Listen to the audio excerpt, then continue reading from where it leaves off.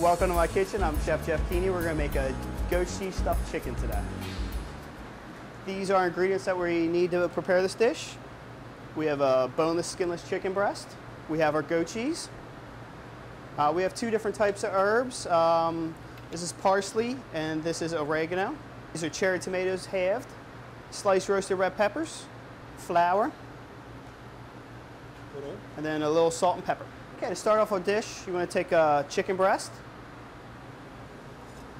And what I like to do is make a little pocket in it. So I put the chicken breast flat on the cutting board, and I take our knife, and we just gently cut a little pocket right in the center, just enough to stuff the goat cheese and peppers in. So now that I got the pocket cut, I take a little bit of our goat cheese, and I put the goat cheese in first, that way it can melt throughout the chicken. And we take a little bit of our roasted red peppers, and we stuff it right into the chicken. And then we take a little of our oregano, and we stuff it right in there along with everything else. And then we just kind of fold down the chicken. And that is our stuffed chicken, ready to be prepared. Put a little flour in a mixing bowl. And then to the flour, we want to add our herbs. So we take our flat leaf parsley, a little salt and pepper. Mix this up a little bit, and we want to dredge our chicken right into it. What I like to do is I just like to pat it down. And now, chicken is ready for our pan. We're going to get our pan nice and hot. We're going to put a little butter in the pan.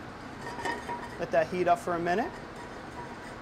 And then to that pan, we want to add our chicken breast, but you want to make sure it's hot so it sears the chicken. So we have our chicken into our butter. We're going to let it sear off about 2 to 3 minutes on each side to get a nice color on it. And then we're ready to transfer it into the oven to finish it the rest of the way.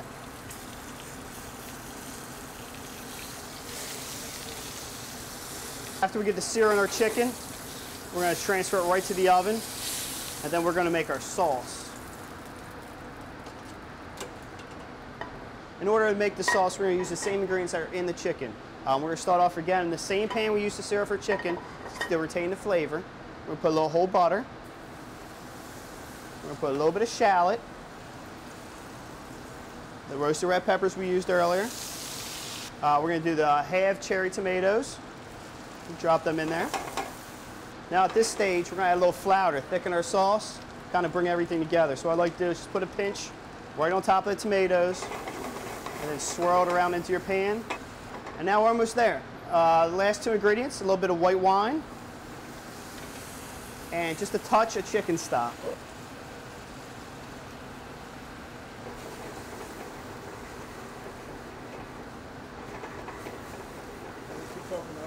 Okay, and then to finish it, we're going to let it reduce a little bit. We're going to add that same oregano. We're going to add that same flat leaf parsley right to the pan, and a little salt and pepper. And that is our sauce. Just let it keep reducing down until it gets a little thick, and that'll go right on top of our chicken.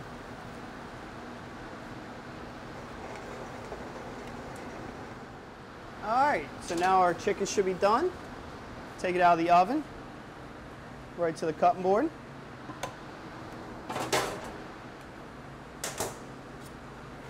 And what I like to do for the chicken is I like to cut it on a nice angle all the way through, and we can see the roasted red pepper, you can see the goat cheese. And now to finish our dish, I usually like to serve it with wild rice.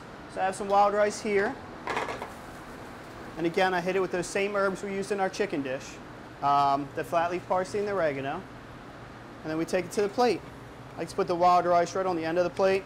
I take our chicken, fan it out on the plate. Again, so if I could see the goat cheese, if I can see the roasted red peppers. Now our sauce should be done reducing. We have the cherry tomatoes, the herbs, the garlic, the shallots. We take it right to the plate.